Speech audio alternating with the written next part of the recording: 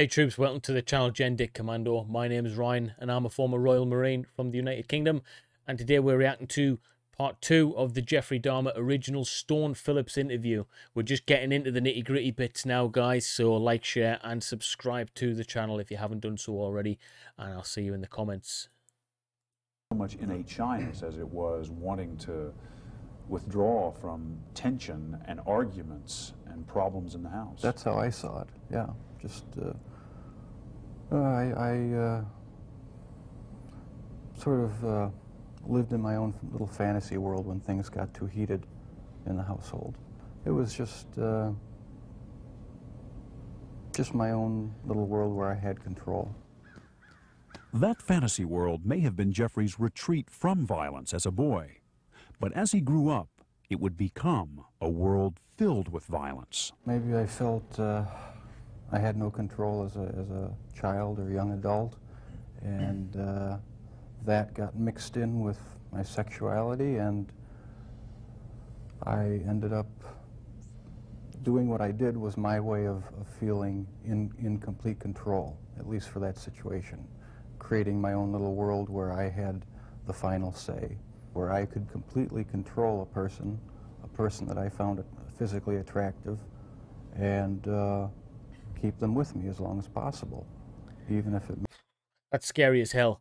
You know, even if you got your issues, you don't go to that extreme, do you? That just shows a level of understanding, compassion, a level of, what's the word I'm looking for? He hasn't really got that. He hasn't... There's no level with him, is there? There's extremes, and he doesn't really understand the differences between the extremes, guys. He can't fathom that out. He hasn't got that cognitive thinking and ability to be able to decipher if I've gone too far or not. You know, we've all got our problems, we've all got our issues, but we don't go to the, you know, there's levels to things. You don't just go boom straight to the top. And he went straight to the top every time, and he just he did it the wrong way completely. And he's a stone cold killer, man. Meant just keeping a part of them. One of your dad's biggest questions is when you began to slip away, when you crossed over into this world of obsession or dark fantasy from which you just couldn't return. I think it was around age 14 or 15. Started having obsessive thoughts of violence intermingled with sex. That's weird. And it just got worse and worse. I didn't know how to tell anyone about it, so I didn't. I just kept it all inside. Tell me about this house right here. One of the things Jeffrey kept inside early on was a bizarre teenage fascination with dead animals. This from a boy who 10 years earlier had played fiddlesticks with a bucket of animal bones. Right, there's always a link in there with psychopaths and animals, killing animals, dead animals, all of that kind of thing. There's a fascination with that. It's almost like the early warning signs of a potential psychopath, all right? People who can potentially lead into stone cold killers. Richard Kuklinski was the same. He liked to kill dead animals. He had no remorse. He used to enjoy it. You know, I couldn't think of anything worse. Animals to me are, in many ways, better than humans. I love animals, all right? Dogs, it's just, I couldn't live without my dog. She's an absolute star, man. I love her. And, you know, the fact that these guys have no remorse towards animals, it just breaks my heart. It's horrible. I don't understand it. I never will. Lionel took us back to the neighborhood in Ohio, where his son's strange rituals began. That he rode around on his bike, and took containers, garbage bags and so forth, and collected roadkills and brought them back and examined them. It was something Lionel says he never knew about until the trial. One of the biggest things that I've been wondering is just how on earth, how it got established with entrails, you know, with insides of dogs or foxes as you made your way around the neighborhood. I think it maybe started out as just childhood curiosity. Just to see what it looked like inside? Right. And something went wrong. Was there some pleasure in the cutting open of the animal? Yes, there was. No sexual pleasure, but just a it's hard to describe. It's hard to understand. Never mind hard to describe. It's hard to understand, man. I don't get it. Sense of power, sense of control. I suppose that's a good way of putting it, yeah. It's impossible to know why Jeffrey's obsessions progressed from roadkill to humans, but it didn't take long. During our visit back to the old neighborhood, Lionel showed us where the stalking began. When Jeff was 14, he rode his bike over here from his home a couple miles away at this location, hid in the trees and the bushes with a sawed-off baseball bat waiting for a jogger to come by. And what was he going to do? Well, he was going to hit the jogger over the head with the baseball bat, make him unconscious, and lie with a motionless body. What the hell? Do you remember at age 14 hiding in the bushes alongside that road, thinking about attacking Yes. a jogger? Yes. Yeah, I remember doing that. So that's the point at which it shifted from animals to people. Years 14 or 15 in that area, yeah. That's some He never attacked strange. any joggers, That's some strange shit, guys. but it was on these same roads at age 18 that Jeffrey, now struggling with alcoholism, picked up a hitchhiker named Stephen Hicks and brought him home. The house was empty. Jeffrey's parents had recently divorced, and he was home alone. I wish I just kept on going, but I didn't. I turned around, picked him up, and that's when the nightmare became a reality. Jesus Christ, What happened man. after you took him to the house? We talked, had some drinks. I knocked him out, and that was the first time. I don't understand why he can't explain fully what he's doing. He seems to have a hard time explaining, but he didn't have a hard time doing it. That's what I don't get with the psychology of these individuals. That's weird as hell. He's creepy, man. There's nothing behind those eyes. He's got the same eyes as his mum and his dad. This guy's a lunatic. In August 1978, about a month after the Hicks murder, Lionel and Sherry Jordan, his girlfriend at the time, went to check on Jeffrey. What was the scene like when you came into the house and saw him? He had a dead look in his eye, and he just looked extremely sad. He was wandering aimlessly about the house. He was very uncomfortable. His mother had moved out. He was torn between the two parents. He was a lost child. Was this about some kind of desire to keep these people with you, not to be abandoned, not to have them leave? I think that did play into it, but there was a big element of wanting complete control over someone, total control. He's a weirdo. Absolute weirdo, man. He's a creep. Not having to consider their wishes, being able to keep them there as long as I wanted, and that was a big part of it. Lust played a big part of it, controlling lust. Once it happened the first time, it just seemed like it had control of my life from there on end. It was a major part of my thinking from then on. Did you want to try to stop? Yes, I tried. I tried to stop. And the killing did stop, for a while. But Jeffrey says in 1984, while living here at his grandmother's house in Milwaukee, his violent compulsions consumed him once again. One night, cruising these bars in downtown Milwaukee, he met a young man and took him to this hotel. I had put some sleeping pills in his drink to render him unconscious, and was just going to spend the night with him. When I woke up in the morning, my forearms were bruised, and his chest was bruised, and blood was coming out of his mouth. He was hanging over the side of the bed, and I have no memory of beating him to death, but I must have. And that's when it all started again. And once it started again, you found it impossible to stop. Right, that's when the obsession went into full swing. It's hard to watch this kind of stuff, to be honest with you guys. I don't normally, I just don't watch this kind of stuff, really. I don't even watch horror films or anything like that. I don't really like putting that kind of negative energy into my brain, but I'm just trying to kind of, the only way I can take it, I'm not a psychologist, is that this guy is he's an absolute lunatic, all right? Something seriously wrong. He comes across placid. He wanted to hurt people. He wanted to hurt them bad, and I got no sympathy for him. I got no sympathy for this man in the slightest. The people's lives that he ruined and affected. It's disgusting. It's disgusting. My only objective was to find the best looking guy that I could. I went to bathhouses. I went to bars, shopping malls. Their sexual preference didn't matter to me. Did their race matter to you? No, their race didn't matter to me. The first two young men were white. The third young man was American Indian. The fourth and fifth were Hispanic. So no, race had nothing to do with it. It was just their looks. Was it the killing that excited you, or is it what happened after the killing? No, the killing was just a means to an end.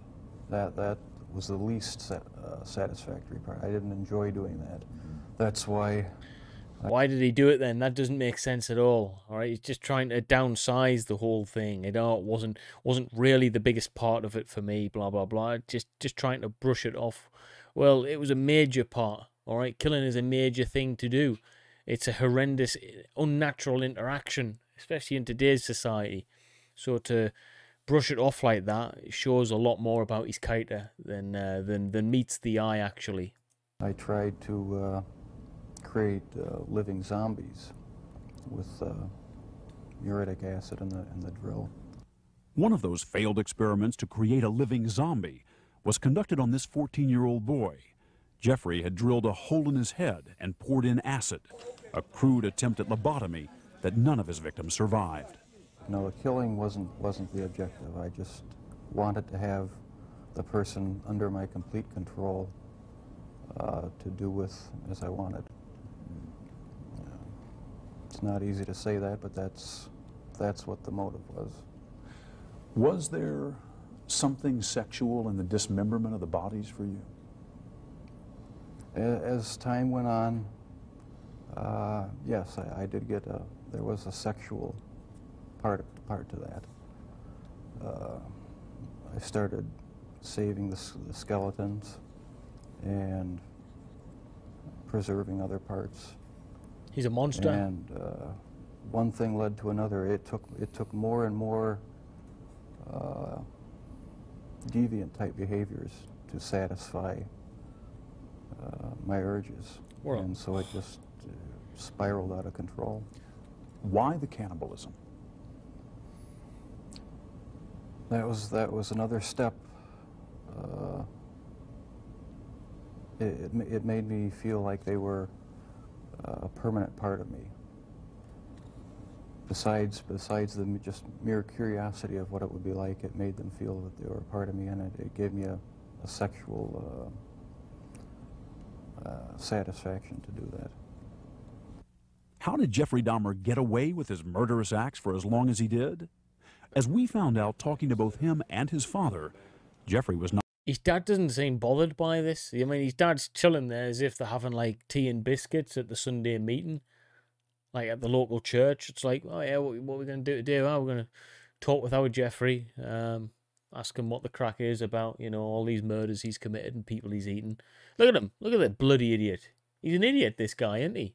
Not only a highly efficient predator, he was also a consummate liar. I had to do a lot of lying, a lot of covering up, a lot of pretending. Were there times when your dad may have been closer to discovering what was going on than even he knew? The box incident was about as close as it came, yeah. The so-called box incident happened in 1989, when Jeffrey had already killed at least 5 young men.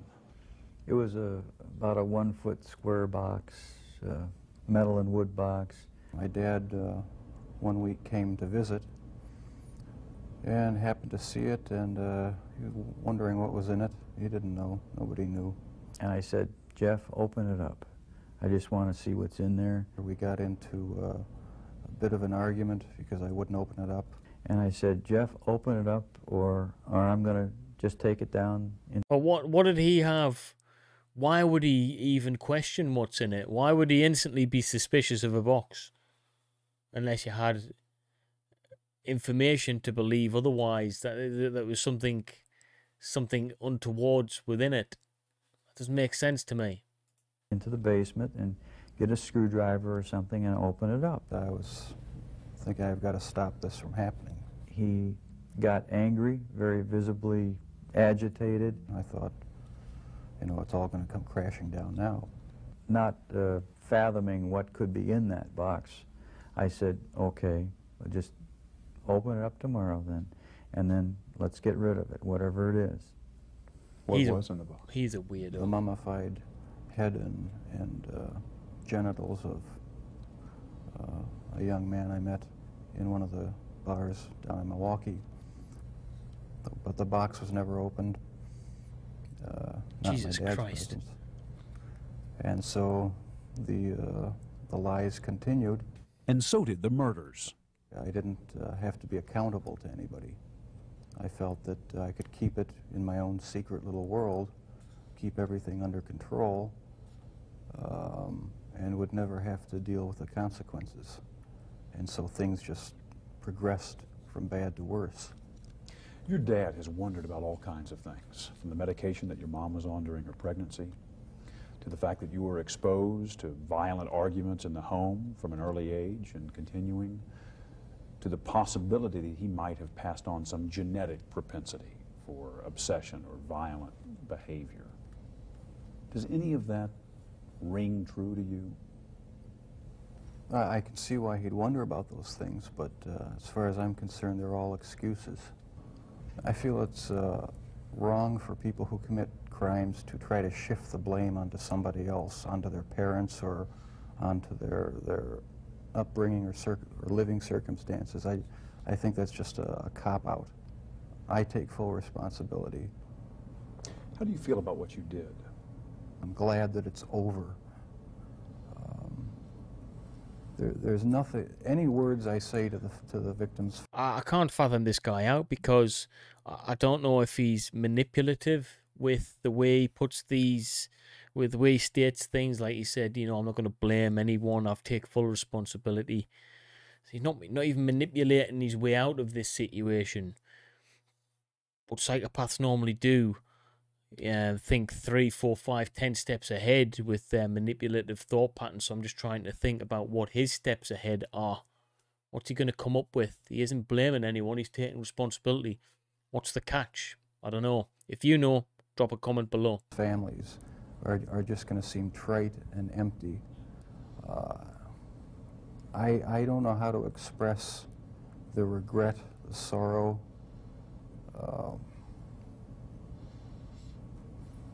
that I feel for what I've done for their sons. I think that's one of the catches there. He hasn't got no regret or sorrow. There is none. He's not in turmoil. He's got no emotion. All right, that's not normal, guys. That's not normal. You know, there's people who would, I mean, normal people would see a squirrel get knocked over and be mortified. And talking about that situation would make them upset. He's talking about people he's dismembered, mummified, you know, ate, and did horrific things to with zero emotion. So, yeah, I don't believe this guy one bit. I think he is a manipulator. I don't believe that he's got any empathy. I don't think he can understand what sorrow is. He hasn't got the capacity to be able to do that. I can't find the right words. Is it still there, Jeff? Does it ever go away? In part, no, it never completely goes away. I'll probably have to live with it for the rest of my life. I wish it would go away. I wish there was some way to completely get rid of the compulsive thoughts, the feelings. It's not nearly so bad now that there's no avenues to actually act on it. but no, it never seems to go completely away. So the thoughts still come to you? Sometimes, yeah. When our interview at the prison ended, Jeffrey said goodbye to his father. But on his way back to his cell, something caught his eye. Just a point of interest, that's the type of box. This is the type of box? Exactly, yeah, a little bigger. That's exactly what it looked like? Right.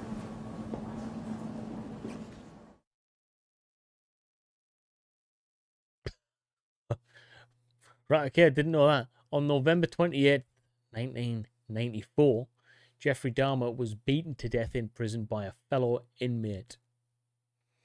Wow, so that's took me by surprise, that actually. I'm just trying to picture the scene. He's beaten to death by a fellow inmate. So if he's sharing a cell with this guy, surely not. That's probably the reason why. You wouldn't want to be sleeping next to this geezer, would you, who's done all of that crimes? Would you do the same? I don't know. It would be scary living with this guy, wouldn't it? But, oh well, he got what he deserved to a degree. And it's just a sad situation, really, for the families who've been devastated by this, really.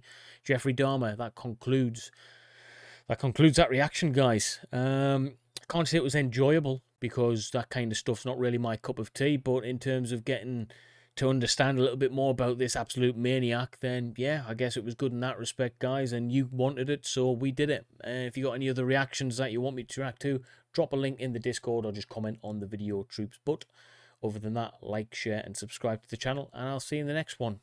Peace.